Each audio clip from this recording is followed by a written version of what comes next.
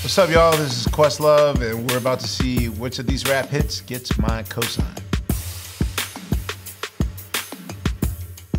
The name of the show is Songs That Shook America, and in short, we just take hip-hop classic songs and we dissect them. I compare it to music's version of ESPN's 30 for 30. I think the state of hip-hop is where it should be. For me to expect the music of my era to sort of stay in one place and not expand or grow is actually quite foolish. I feel as that every year unleashes a song that's a stop the world moment. You know, who knows, for 2019, maybe those Shaquille O'Neal disses might be.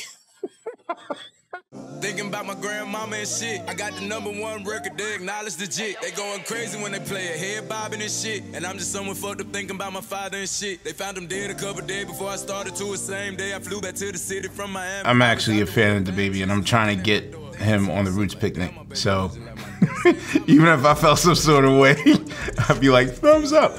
No, I mess with DaBaby. I was trying to get me $1 billion baby chain also. So, like a lot of rappers rap about the regret of their family not seeing them bloom into where they are now. That happened with Chris Rock. That happened with Positive De La Soul. With the song, I mess with it. I liked it. I let it rain, I clear it out. I let it rain, I clear it out. Wow, chicken noodle soup's an oldie but goodie now.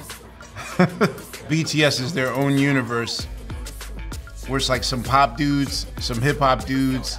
Like everybody, every demographic and psychograph is represented in this group. In the BTS universe, would he be the Method Man? Wait, I'm really impressed with the way that these cars are falling out the sky. Like, wait, I'm sorry.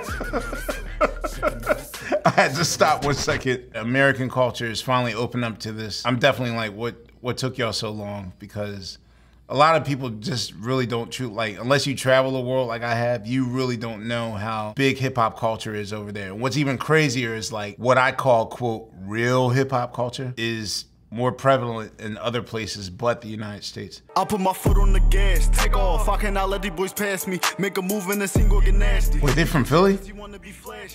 No one has a beard. They're all clean shaven. All right, they're at the Plateau. To give people perspective, this is the same place that Will and Jeff shot Summertime, but it's like polar opposites. All right, this is the first old guy question I'm gonna ask. You just straight up show Glocks now in your videos? Philly has always had a street element to it. This is kind of in the spirit of what Protect Your Neck was. You remember how amateurs Protect Your Neck looked?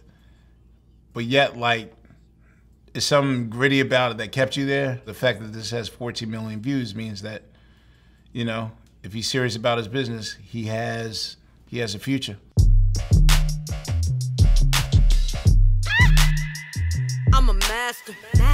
Y'all should give me honorary masters. I love how she's turning on their heads. Like normally in rap videos back in the 90s, it was dudes on the corner playing dice. I had that moment once in my life, touring with Cypress Hill.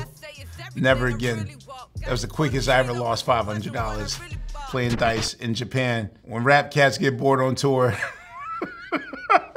first thing they try to do is take all your per diem money away. And I was the perfect sucker for that. I think what Rhapsody's doing here, she's putting sugar in the medicine. You have to be smart and draw people in.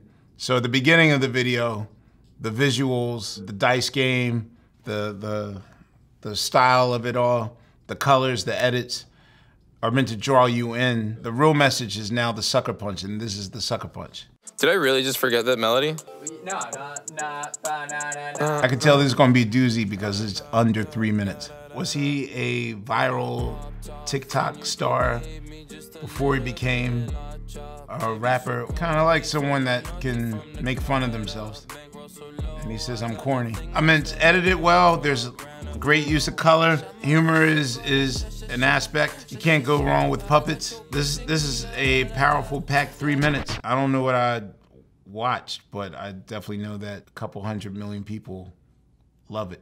Took the cold on my heart, went and put it on a watch. When Alicia's last album came out, she had Young M.A drop a verse at the top. back when no one knew who she was. But Swizz kept telling me like, yo, just wait, just wait. This is the one, this is the one. So I always had my eye on her. Yeah, like I love it, especially what she did on her Funkmaster Flex freestyle. My generation, the beat gotta come in the gate like a bull through the wall. This generation knows patience like no other. They let... I was about to say, the beat didn't even come in until 1 minute and 1 second. What I admire about her MCing is her subtle, nuanced, and kind of quiet flow where you really believe that every word she says is her experience. And that's authentic to me.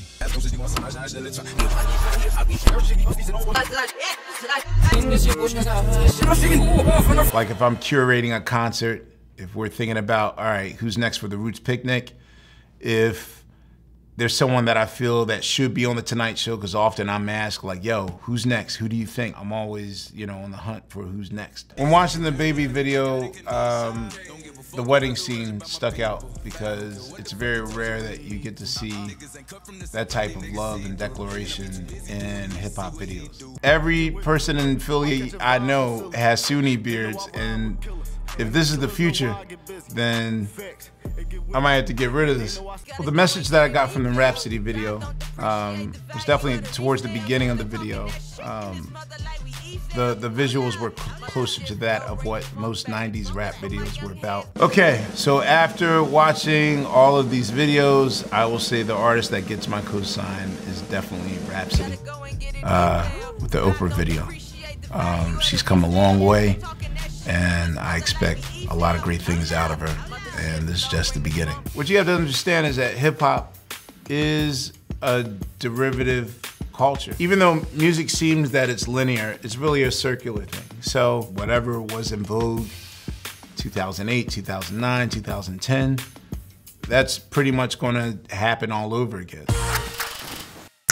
Questlove's mixtape Potluck is really a gathering of 50 of my friends, bringing over dishes and telling you how they were prepared to a party, and I pair with music. Now that my generation are the kind of the proprietors of these food spaces, it's often times that I'll hear Enter the 36 Chambers by Wu-Tang Clan, like that's the old school selection of the night. So imagine having course number 3 to Shame on a Nigga, you know? Sorry.